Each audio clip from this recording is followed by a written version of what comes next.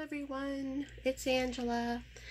I'm back again and welcome to my channel. I want to say thank you to all my new subscribers, up to 170, and I cannot believe it. This is so awesome. I really thank you all so much.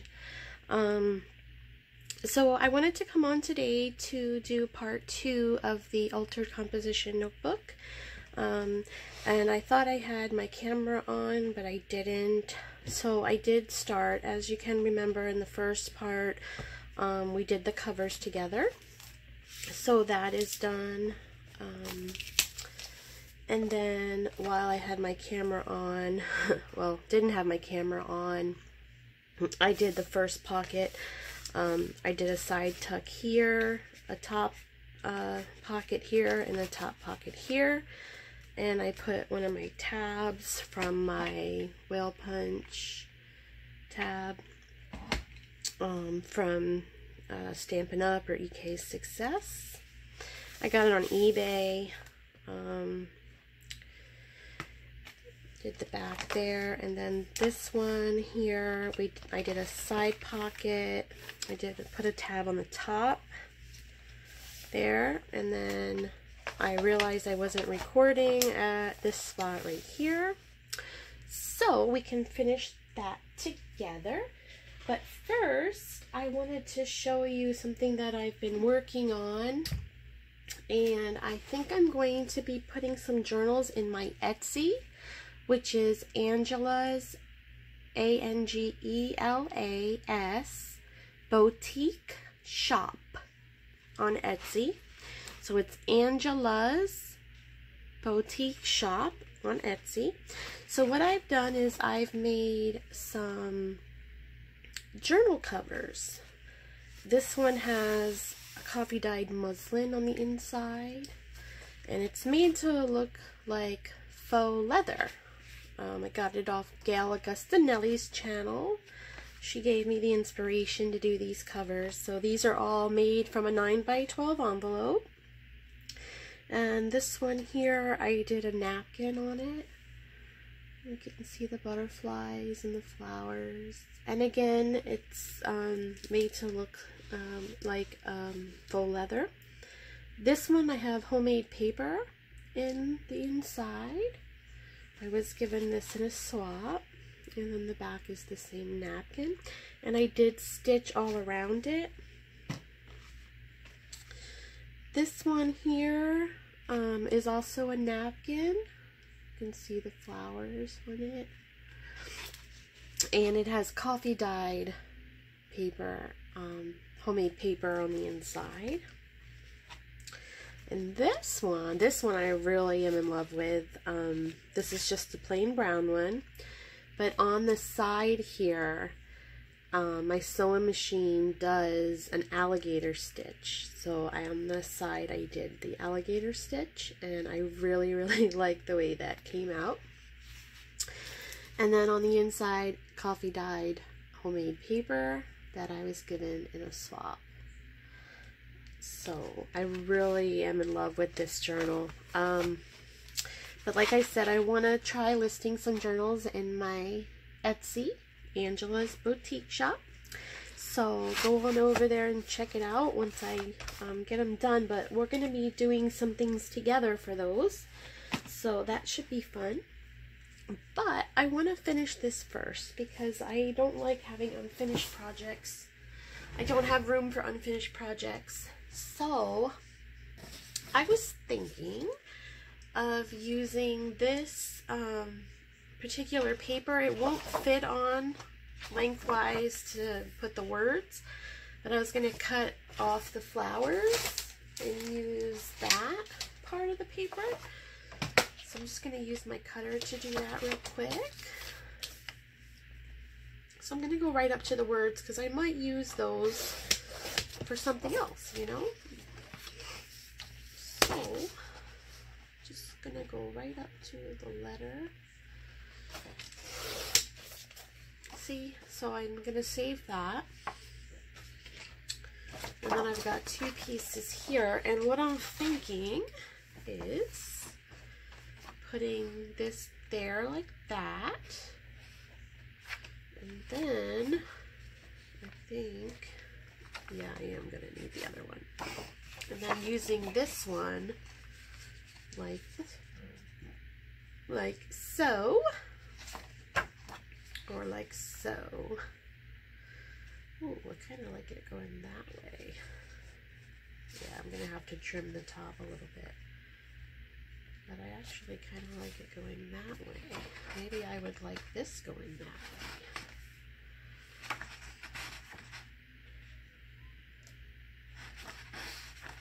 I kind of like the little flowers because they're going to get cut off on this one. Or do they do it like that? Yeah, I'm thinking this way, guys, because I can get a majority of it. Okay, so I need to just take off a little bit on this one and the other one at the top. When I say a little bit, I'm probably taking off, oh, 1/2 inch.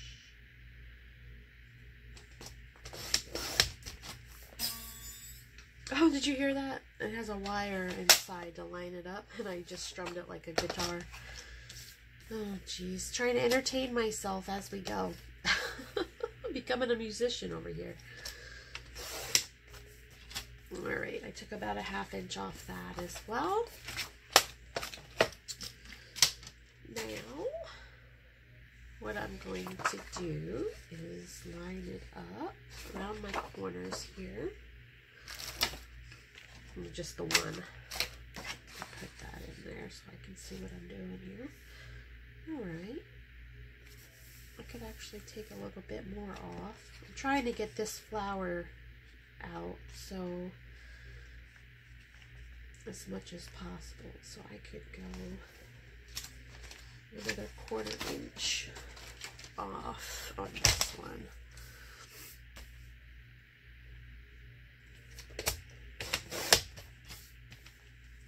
Okay. Just gonna round the corner again using my Crop-A-Dile.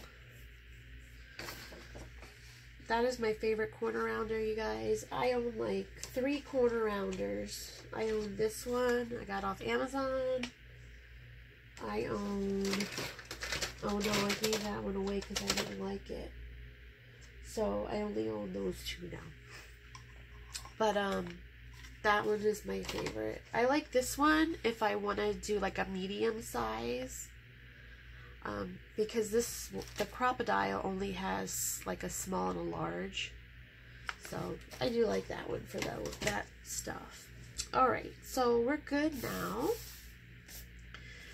There, I just need to cut it to my height of the book, which if I remember was 6 7/8, I want to say. And I have my Tim Holtz ruler here. Oh no, that's 9 7/8. 9 3/4 is my height. 9 3/4. And I don't know if all composition notebooks are the same, you guys. So, but mine is 9 3/4 on the height. So you would have to check yours to make sure, whatever composition notebook you buy. Now, I got mine at the Dollar Tree. So, if you get it at Dollar Tree, then you still might want to check it because sometimes they could be different. Just saying. I'm really liking that, so I'm going to go ahead and put that down. I have my art glitter glue that I think I'm going to use for this. I tried all different glues on this paper and they all seem to wrinkle it, so just go for what you like, I guess.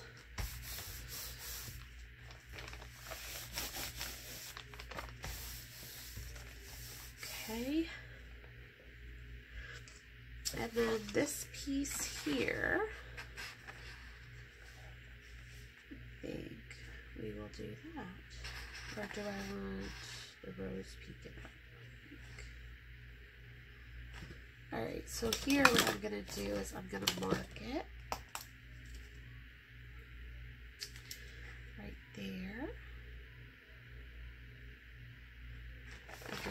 it to 9 3/4.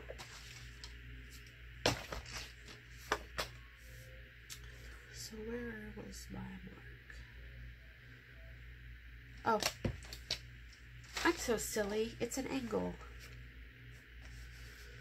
I don't even know where my mark is. But anyway, I can't just put a little mark. There's my mark. I gotta draw the angle. So I gotta trace the angle up. Alright. And now when I cut this, I'm gonna cut it at a little below that line, because I don't want that line on there. Okay. So then that... Oh, what did I do? I need this straight just to go down in there. Alright. Oh, just... My brain is not working at the moment, apparently. Alright, let me cut this off straight.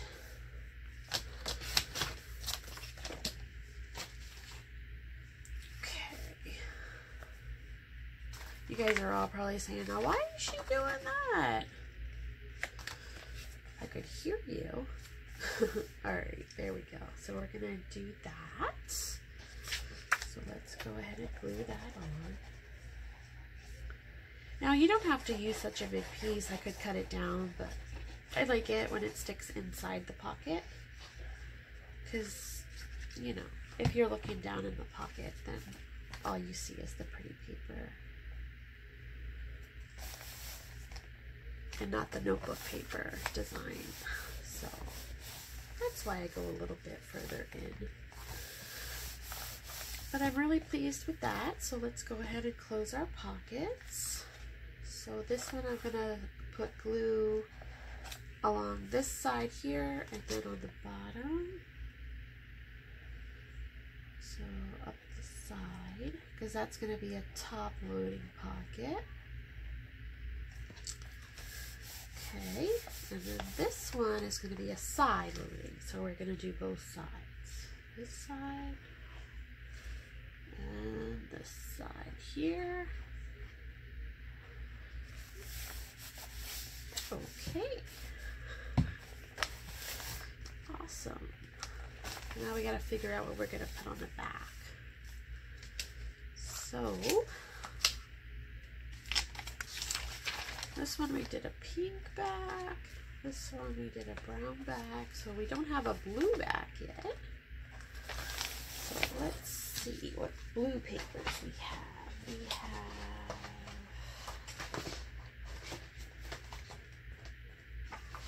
this one. I don't have too many blue papers left. I think it's just that.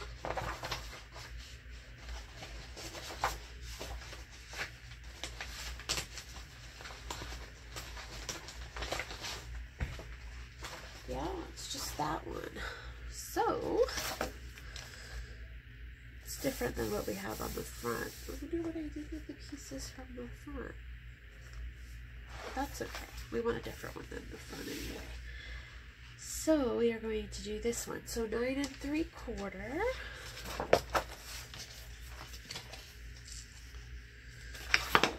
I want the words. 9 3/4.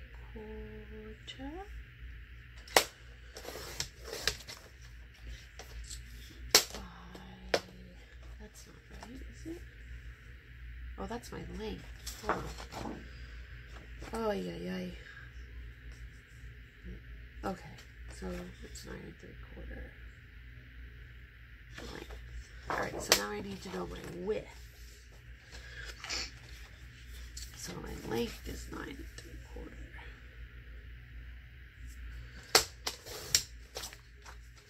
Okay, now my width is 6 7/8.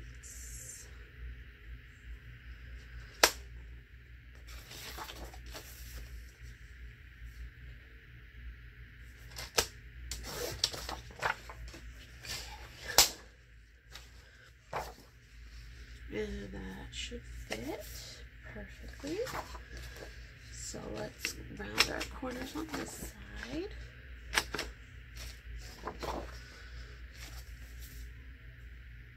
And I am using the large rounded corner punch. It doesn't match perfectly, but it matches good enough, guys, really. I mean, you could cut around each one if you're, you know, if you want to, but you don't need to, I don't think. Some people just like things to be perfect, and that's okay.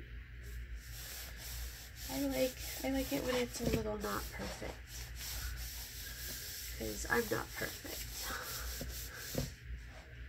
So I don't try to be in my crafting, because I want it to be a stress-free time.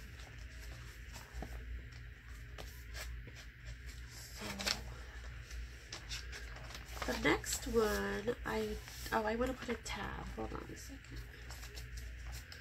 So the front is pink. I've already punched so many tabs. So let's see. We've got a blue tab and a tan tab. We've got this one. Oh, we have blue. That might be pretty. Oh, I like that one too. I think I'm gonna go with the blue one, but which one do I want? No, that one blends too much. I don't think I like the one that's there. Yeah, there's nothing wrong with that. Okay.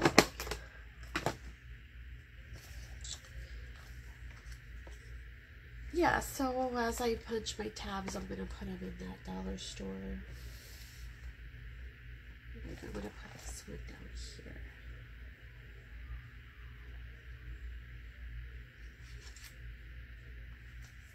Okay. Now when I put these on, I put glue on both sides, because I like a nice tight fit.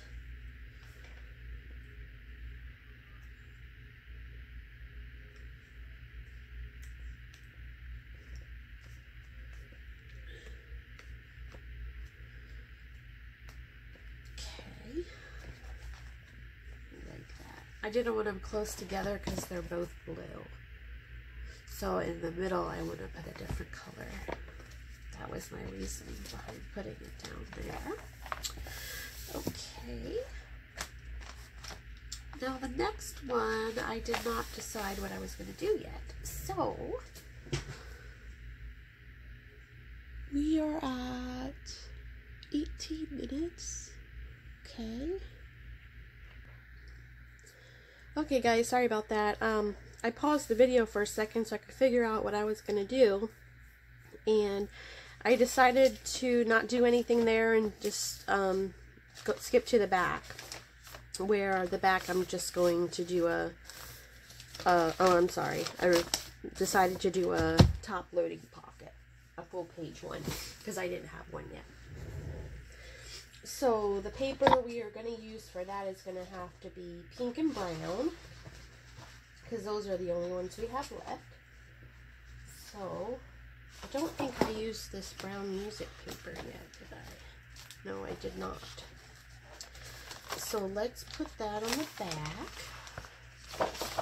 and then the front, let's put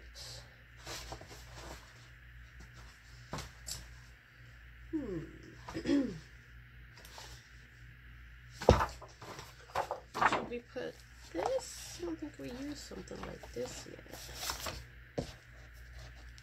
No. Alright, so let's use this on the front.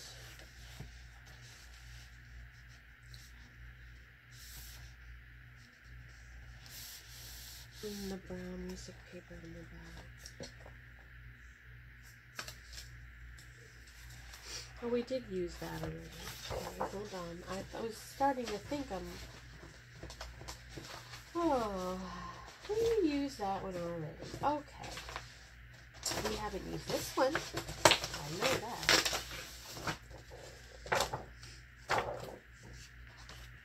I like that one better anyway, because it's got the words. So it goes with this page a little better. So do we want to center it with this at the top, like that, with this and this cut off? Or do we put it to one side or the other? I'm thinking like that. Alright, so let's cut our paper to 6 7/8 width. And 9 3/4. Nope. We want it like that, so we're going to cut it this way. 9 3/4. Okay. So that is going to be our front. Like that. And then our back is going to be this. So 6 7/8 for the width. And this way is up 9 3/4.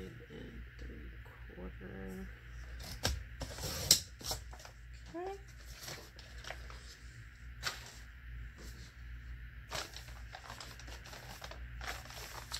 And this for the back. Alright, let's make sure we got it going the right way. So we're going to round this side.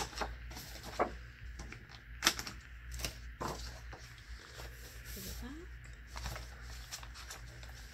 And then we round this side.